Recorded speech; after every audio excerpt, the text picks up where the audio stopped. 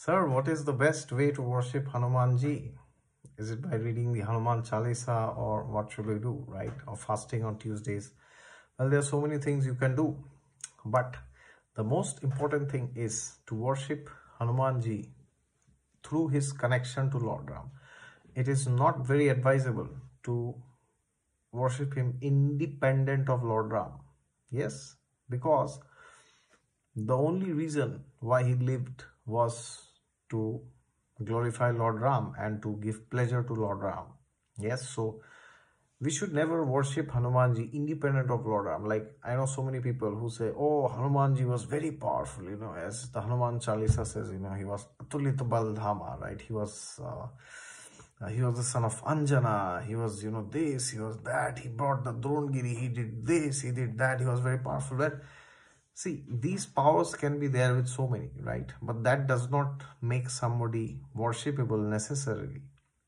Why is Hanumanji worshipped? Why is he worshipable rather? He's worshipped or not, that's secondary, but why is he worshipable?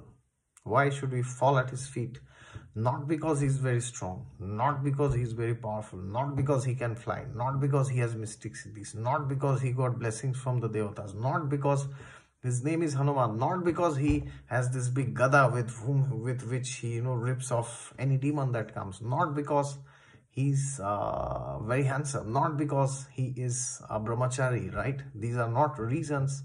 These are all valid reasons which makes him very great. But what is that one reason which makes him worshipable? And that is, he is and he was and he will always be the eternal servant of Lord Ramachandra.